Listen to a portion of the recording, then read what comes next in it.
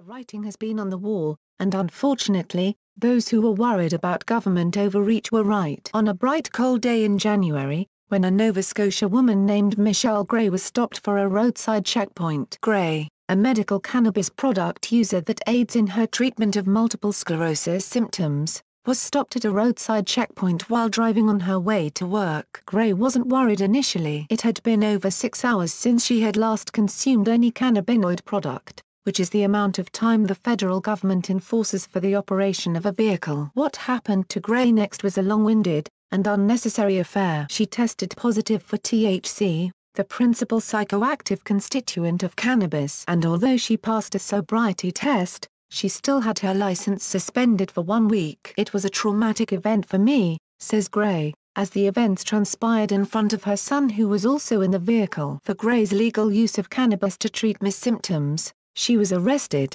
taken to the Halifax Police Headquarters, and underwent another sobriety test. The entire time, Gray worried that her symptoms could negatively impact her ability to perform on such a test, which could lead officers to believe that she was not sober. Gray, who luckily passed the test, has said that if I would have had a flare-up where my speech was impaired, like it has been during flare-ups in the past, I would have instantly failed. She passed the test with flying colors. Of course, she would not be charged for any crimes, although still, she was on the receiving end of punishment. On top of her license being suspended for a week, she also had her car impounded because she had tested positive for THC during the roadside test. Gray alleges that she missed 4 days of work due to impounding, and had to pay nearly $300 to get her own car back. She says it makes no sense because she wasn't actually impaired.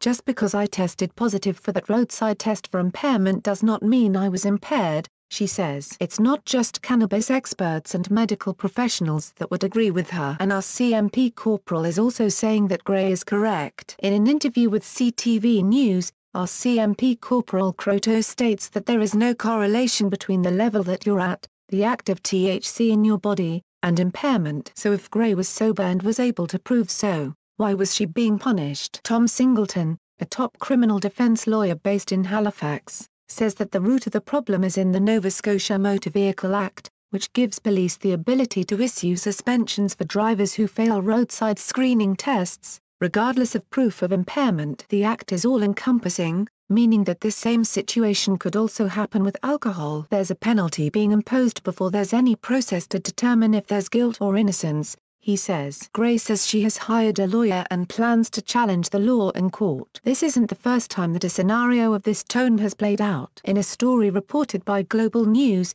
a man by the name of Art went to his local Ontario beer store to return about 3 dozen beer bottles and 10 wine bottles, which his family had accumulated over the Christmas season. Not much time had passed, and Art had been pulled over in a traffic stop by a police officer who asked if he had been drinking. Art said he had not. Art says the officer demanded a roadside breath sample. Art asked the officer what would happen if he did not provide the breathalyzer test, to which the officer informed him that he would face arrest, a criminal charge, and a license suspension. All of this from a 70-year-old man who was simply returning bottles to the beer store. Art took the breathalyzer test. He passed the test and went on to continue his day. I felt like I was violated in a way. They shouldn't have that right to pull a person over unless there is a good sign the person is doing something wrong, said Art, who claims to have not been using a cell phone, speeding, or violating any traffic laws. We are feeling the growing pains of a nation that wanted marijuana legalized. There are going to be scenarios that do not play out as smoothly as we'd like. But citizens should not be paying the price for the government's mismanagement. Absolute power corrupts absolutely.